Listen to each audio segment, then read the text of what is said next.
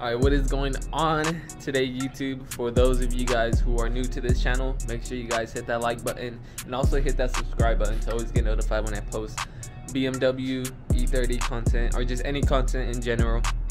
But today we're gonna be switching out the starter. I'm having a issue on starting the car, so I'm gonna go ahead and show you guys what that looks like right now. Sheesh, very nice. Alright, so I did a couple mods, well, just like one mod that I did to the car that I didn't record, and I probably should have done it.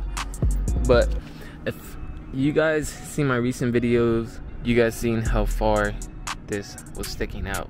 So what I did, I took off the bumper, or they call it a diving board.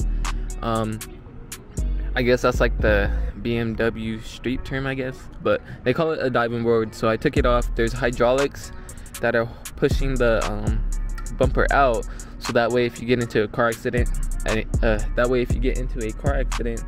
the bumper will reduce a lot of impact. So it's not really a safety thing, but it makes the car look a lot better, my personal opinion. So I went ahead and pushed that in, and I'll probably throw a before and after picture right now, so that way you guys can see the difference. So that's how it looks with the bumper pushed in and everything. Alright, so I'm in my E30 right now. So this is the issue that I am having on starting my car.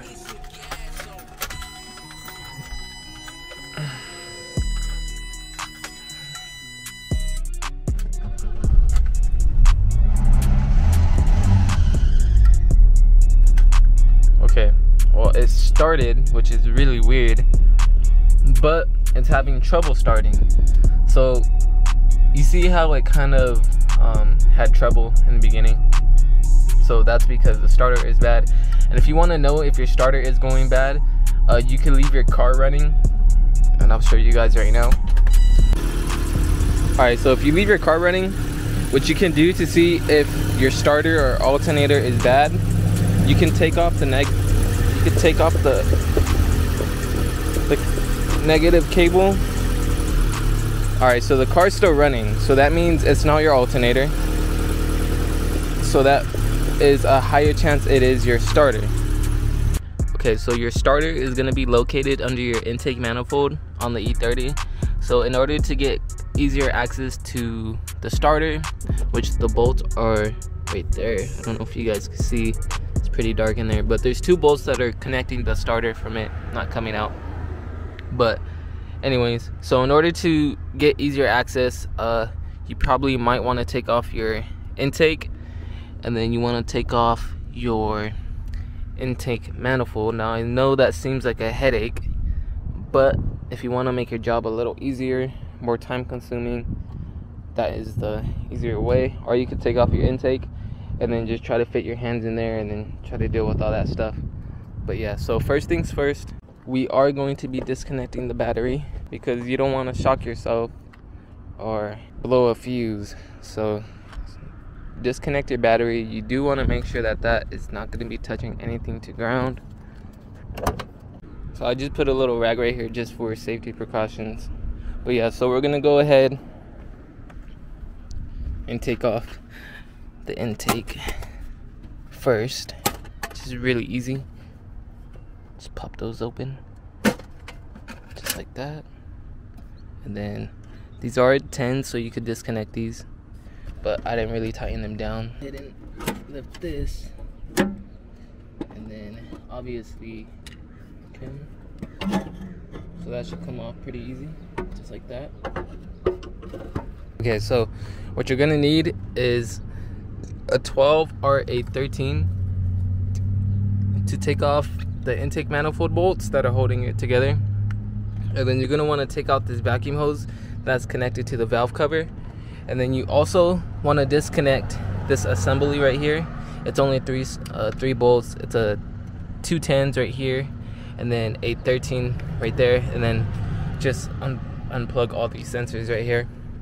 And then after, when you're done doing those sensors, you want to go ahead and come over here, and you want to take out the fuel line. So the fuel connects to a hose right here. Oh wow. So that hose connects to this end of the fuel right there. And be aware there might be a little fuel leaking, so make sure you have a rag with you.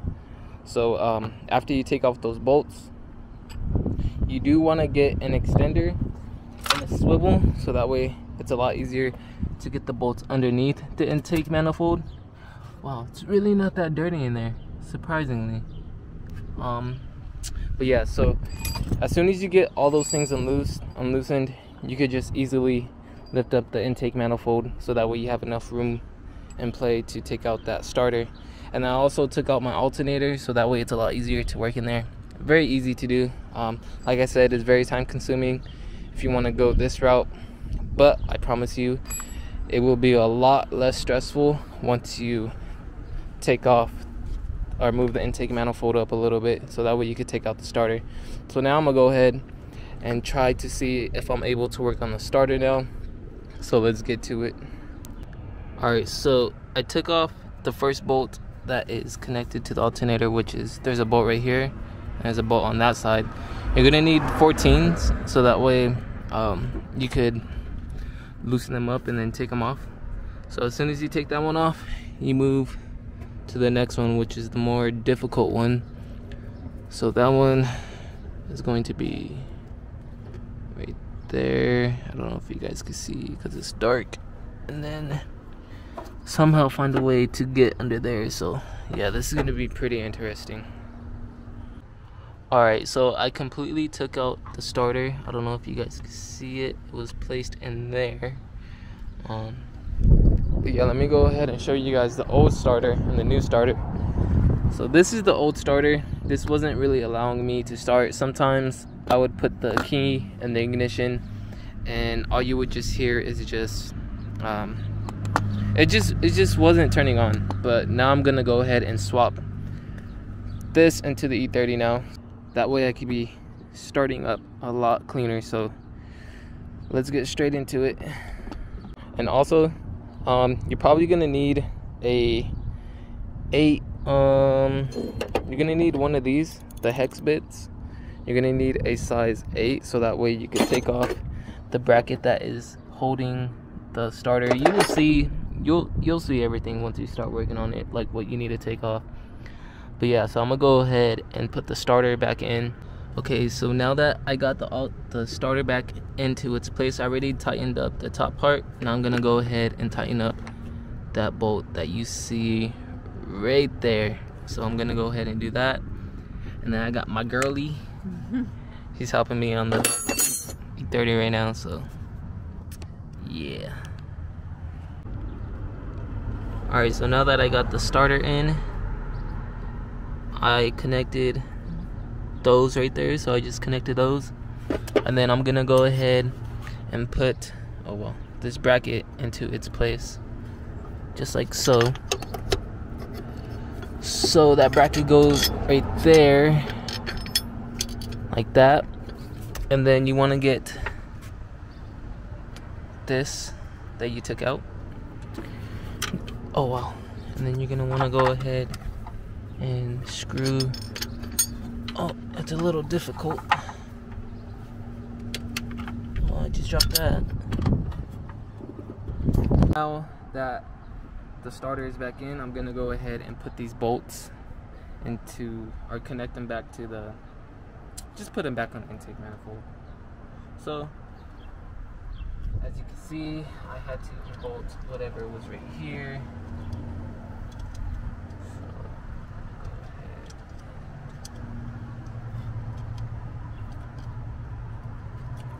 Screw that in just like that.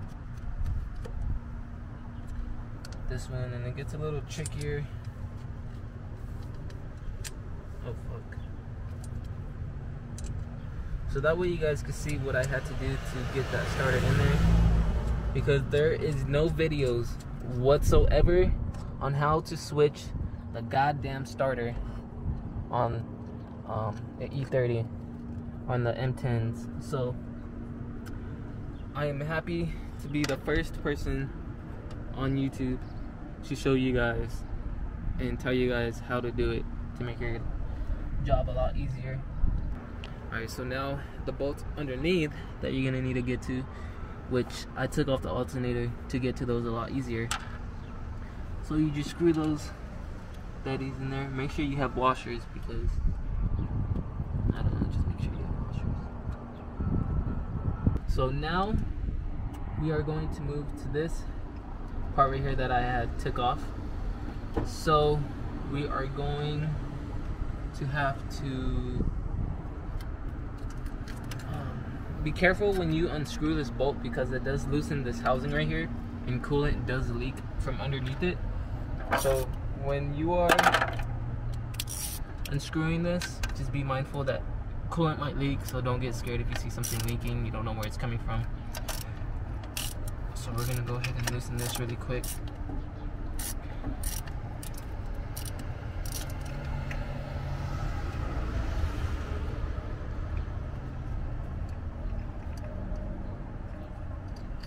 Okay, so I just took it out. And now we're gonna go ahead and place that in there. And then you're gonna wanna get the long bolts that you took out, and you're gonna wanna switch it on this side. It's coming on this side, right?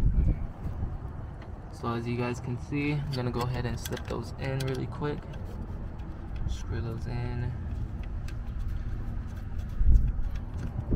Just halfway for right now, so that way hold just like that. Your other bracket or your other bolt. Repeat the same process. Now that size is a 10. So we're gonna go ahead and tighten this.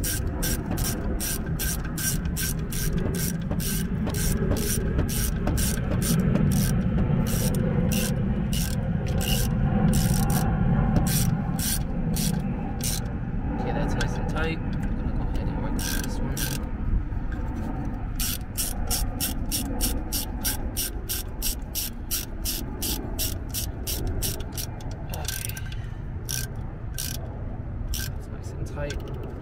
Then you're going to swap over to your 13 and you are going to tighten this baddie right here.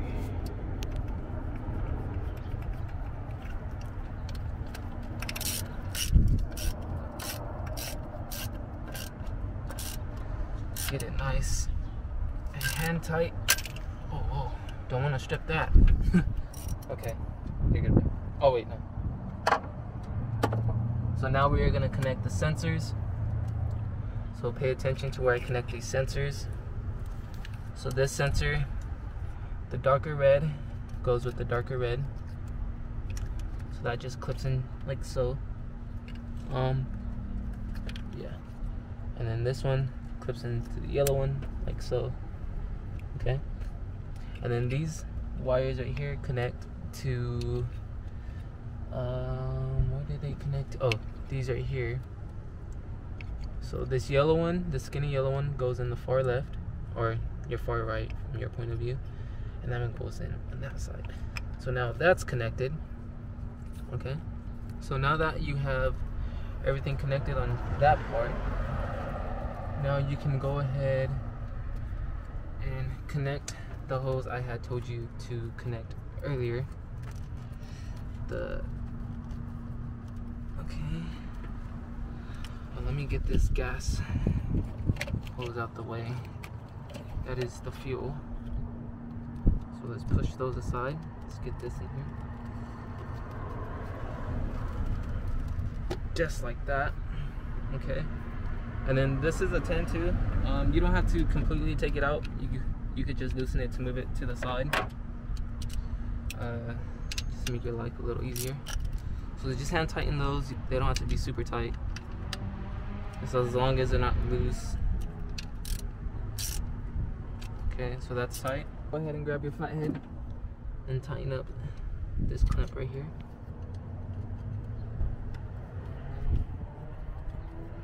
Just like so. Things back connected. Go ahead and tighten up this clamp right here. Just like so. Make sure that it's all the way in there. Just just tighten this up.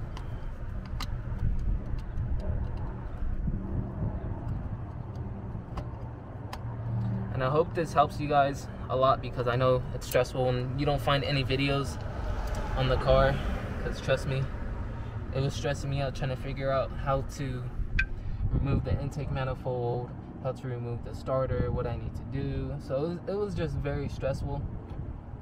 But I hope this video helps you guys and gives you guys a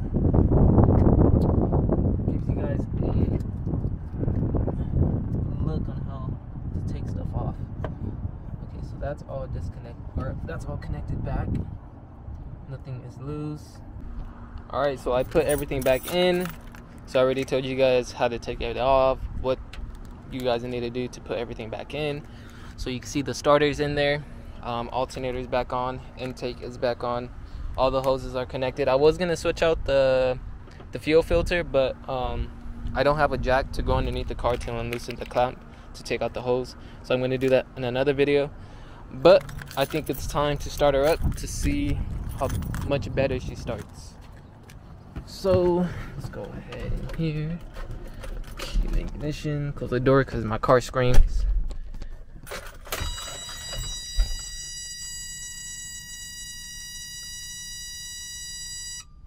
Okay. Oh wow, starts up way better. Look how fast that started up compared to how it started before. I know the squeaking in the car, it annoys the hell out of me. Well, it's the damn alternator. It's looking pretty good. It's so funny how this car burbles, has like its pops and stuff. It's so funny. Wow.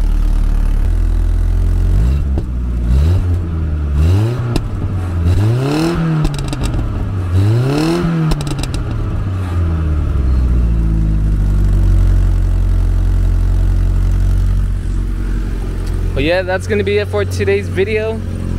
I hope you guys enjoyed me working on this beautiful car. The next video I will be posting up will be a lot more interesting. Probably take it out to a car meet. My buddy said he'll let me race his M6, so we'll do a video on that. Just looking for people to race. But yeah, I mean, the car is looking mint. Like the inside of the car is looking a lot more newer than when I first got it. So yeah, just stay tuned for that, everyone. Make sure you guys subscribe to my YouTube channel. It means a lot to me. So yeah, I guess I'll catch you guys in the next video. Peace.